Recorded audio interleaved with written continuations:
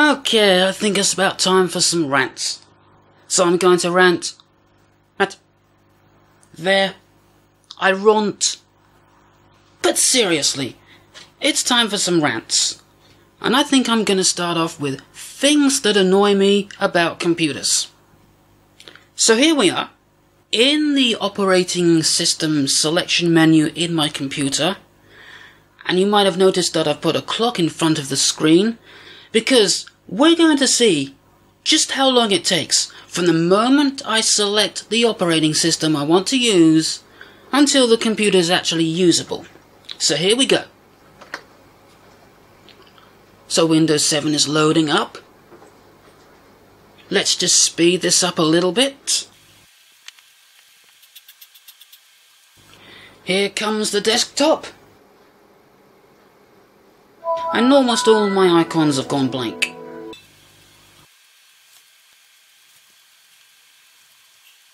And the desktop is loaded, so that means the computer's ready to use, right? No. So let's try to go onto YouTube. So, loading up Firefox, and nothing happens. It's still busy, meaning I have to wait even longer. The desktop is already loaded, so it should be ready to use. And actually, come to think of it, did I try to load up Firefox? Well, obviously I didn't, and only just thought I did because nothing's happening. So, let's do this again to make absolutely sure.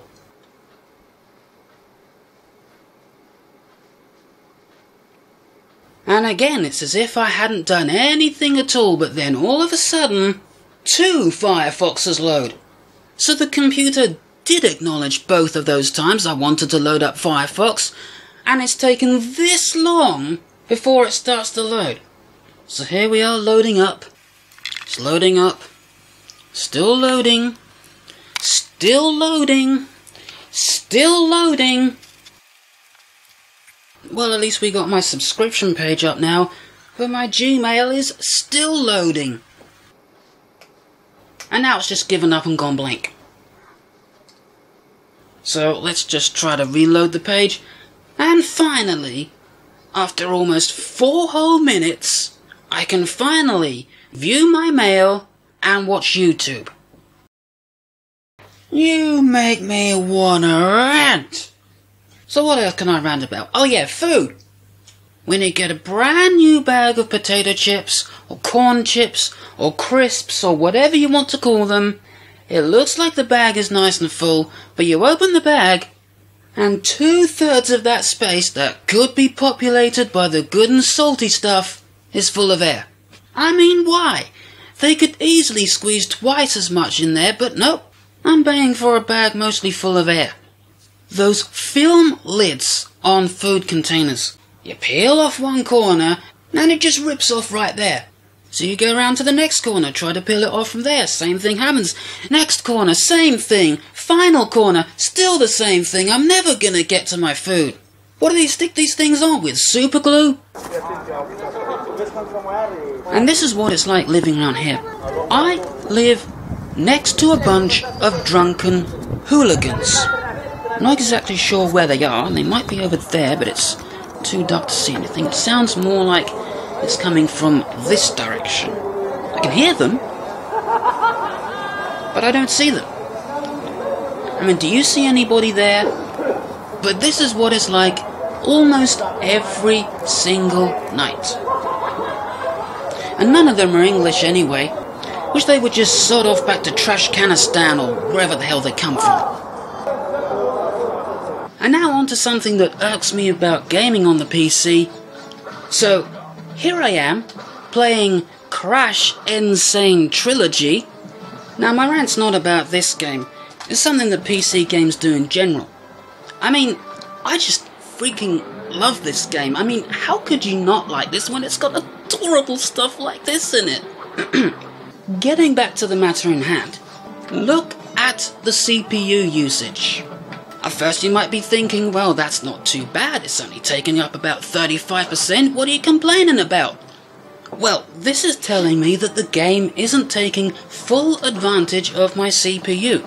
if it was taking full advantage of the CPU, like say video editors do when you're rendering a video, we could easily squeeze an extra 100% performance out of this. So it's almost as if I'm running this game on a computer that has a CPU that's only half as good as what I actually have. Please, game developers, take note of this. Oh, she's mad at me now. This is something that really annoys me when I go to websites. I'm just scrolling down the page and all of a sudden one of these stupid pop-ups comes up that dims the screen, and I'm sure its only purpose is just to annoy you. I don't give a damn, just get out of my face. So let's talk about updates. Now I'm not talking about that Windows 10 update that deleted everybody's files, but just those intrusive updates when you're trying to do something, or updates that completely screw something up. So here I am in paint.net. Now, as soon as I loaded the program, it told me it wanted to update, but I don't want to update because I got things to do. So I told it that it can update when I exit the program. So, I've pretty much finished on this now, so let's close paint.net. So it says it will go and install the update. Okay, fair enough, let's go and do that. But the update doesn't install. I got to update something else so I can update this. Alright, so let's download this update. Press the big orange download button. Select the right one for my computer. And it doesn't download. It's just sitting there at 0. And I left this for about an hour and came back and it was still at 0. It hadn't done a thing. And now those intrusive, stubborn updates that will not get off your case until you deal with them. So as you can see here, we have IOBit installer that wants me to upgrade to version 8. Alright, let's do this. Then maybe it will shut up. Oh, so I see how it is. You want me to upgrade, but you also want my money. Well, fudge you. Fudge you. I ain't gonna. Stubborn programs removal? Yeah, well, here's one stubborn thing right here. And gosh darn it, this crud never ends. I've only had this computer on for 5 minutes, and already there's something that wants to update. Even my Adobe Flash is in on this, advertising stuff that I'm not interested in upgrading to. And now we're going to have a look at something annoying that Steam does. So, let's load up one of the very few games in my Steam library. Let's load up, I don't know, Sonic Mania. So, double click on the game, and you guessed it, Steam has got to update. Now I'm somebody who doesn't have Steam running the instant the computer starts. I only have Steam running when I want to play any of the games that are in my Steam library. But we've got to wait for it to update. Now sometimes it only takes a few seconds, and other times, like this time, it's taking for absolute ever. I just want to play my game, you know. Right, so this next one isn't so much about updates, but I think it deserves a mention. So, I was going to do an experiment that used the headphone output of my tablet, and I was going to feed that into this little amplifier circuit that I made to see how well it would work. So I load up my music player, only to be greeted by this lovely message. Yeah, because some online service is no longer available, it won't let me play my music. It's ridiculous. I'm not even trying to play something that's online. It's on its own internal storage. But because this online service has stopped, it goes, screw you, we're not going to let you use this anymore. So that's real nice, isn't it? And there's no way to get out of this. No offline mode or anything like that. So I go into the file browser thinking maybe I can get it up from there, but nope. Same thing. So going back to updates, YouTube has updated itself so many times that a lot of the plugins on my web browser no longer work. Now, back in the caveman times of 2009, YouTube used to show the video's rating under the thumbnail. So, if I came across a video that interested me, but it had a very bad rating, I'd know to stay away from it. I'd know it wasn't worth my time. But they took that feature out. So now, you don't know whether a video is worth watching or not. And I've come across so many videos that sounded interesting to me, but when I came to watch them, I found they were absolute garbage and had a very bad rating. If I had a penny for every time that happened since they took that feature out, I'd be a millionaire by now. So I came across this browser plugin, Ratings Preview for YouTube. And what it does is it puts the video's rating in the thumbnail so you can tell whether a video is worth your time or not. And this actually worked pretty well.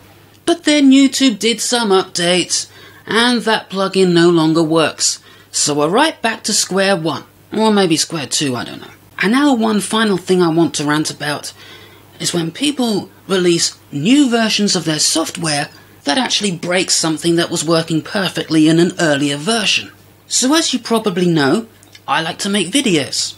Now I have the K-Lite codec pack, which is like the ultimate all-in-one codec pack. It has everything, including a pretty good motion JPEG codec, which is what I use. Or at least, it used to be good.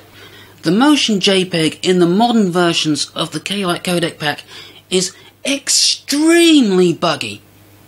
But at least you gotta give them credit for being creative in the ways it glitches out. So, after I render a video in Adobe Premiere or something, sometimes I'll get a video that looks like absolute crud. Sometimes I'll get a video that's completely corrupted. Sometimes I'll get a video that's completely unplayable. Sometimes it'll just outright crash. And sometimes, if I'm lucky, it will actually render a video that's playable and looks good. And I should remind you that I'm not adjusting the settings in any of these. Sometimes it just takes several attempts before I actually get a video. Now, earlier versions didn't have this problem. It would render the video perfectly every time. But that's not available anymore. It's ridiculous. Anyway, that's the end of the rants. I'm sure I'll find more stuff to rant on later on, but until next time, goodbye.